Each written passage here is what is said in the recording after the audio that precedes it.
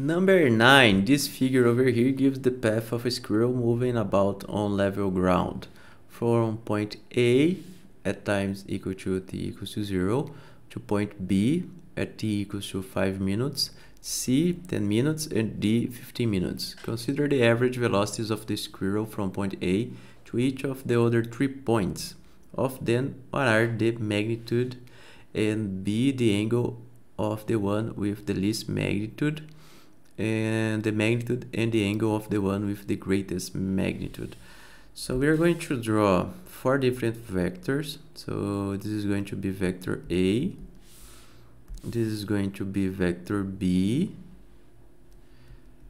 this is going to be vector C, and that one is vector D. Okay, so we have to find the displacement vectors for each movement in respect to vector A. So vector A, let's see, so each division is equal to 5 meters, right? 5 meters. So vector A is equal to 1, 2, 3, 15 meters in the I direction minus 15 in the J direction in meters. Vector B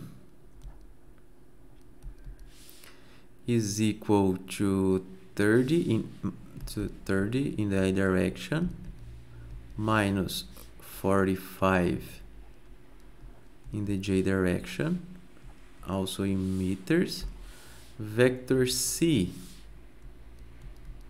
is equal to 20 in the I direction minus 15 in the J direction in meters.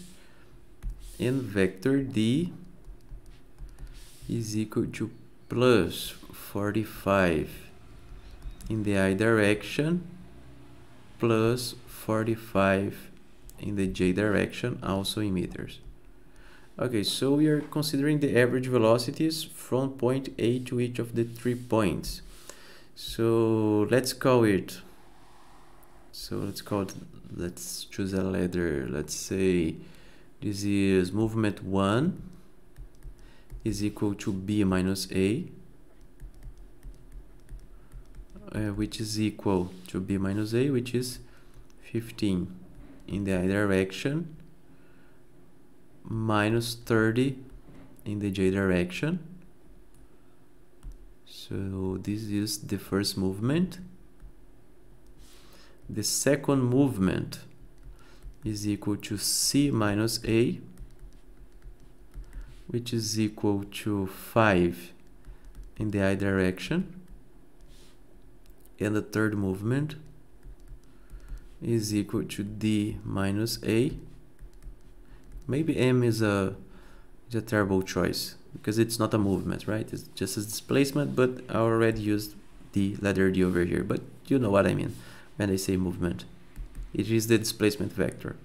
So D minus A is equal to 30 in the I direction plus 60 in the J direction in meters. Okay, so those are the 3 displacements that we have. But we have to calculate the average velocities of each one. So we have to divide to the time it took to do that movement. So for example, for the first movement we have 5 minutes. So let's call it delta T1 is equal to 5 minutes or 300 seconds. Delta T2 is equal to 10 minutes or 600 seconds, and delta T3 is equal to 900 seconds. So we can find the vectors of the velocity vectors. So velocity 1 is equal to m1 over delta T1. So this is equal to 15 minus 30 over 300, and this is equal 0.05 minus 0.1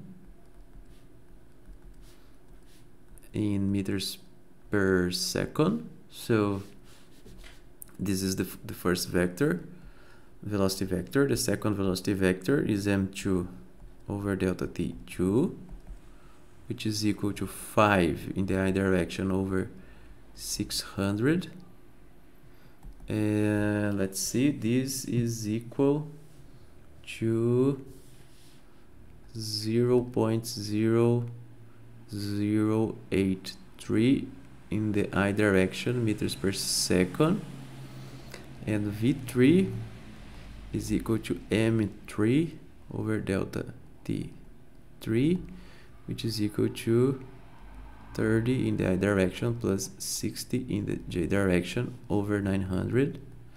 So let's make this calculation over here. This is equal to, let's see, 0, so a third, 0.033 in the I direction plus 0, let's see, 0.066 in the j direction, 8 meters per second.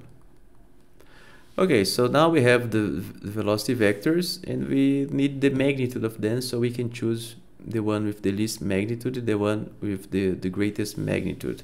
The magnitude of v2 is already calculated, we don't have to do anything. So this is the magnitude of vector v2 because it only has one component. For v1, the magnitude of v1 is equal to the square root of 0.05 minus squared plus minus 0.1 squared, and this gives us, let's see,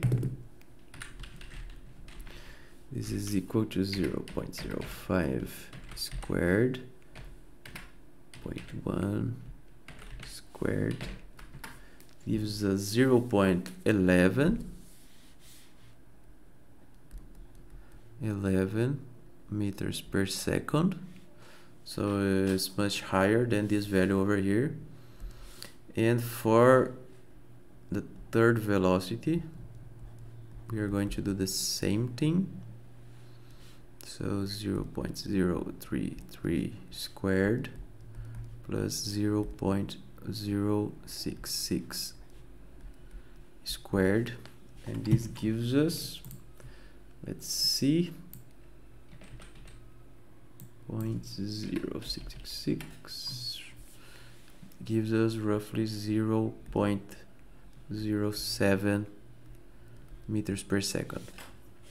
Okay, now we can answer this problem over here. So for letter A, the magnitude and the angle of the one with the least magnitude. The least magnitude is this one.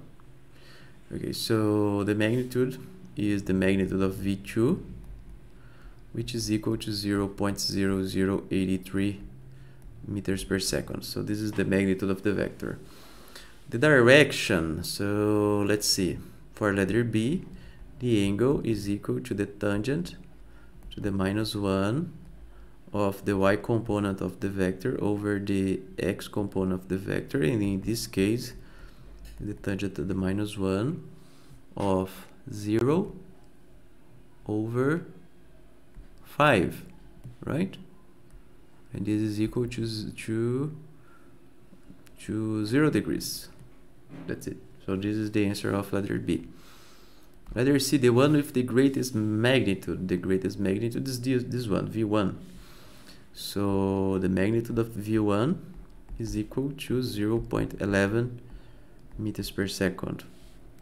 And the angle, letter D, is the tangent to the -1 of V1y over V1x. And this gives us the tangent to the -1 of V1 of, let's see, minus 0.1 over 0.05, and this is equal to, so this is view, okay, so that's correct. So this is 297 degrees. That's the answer of letter D.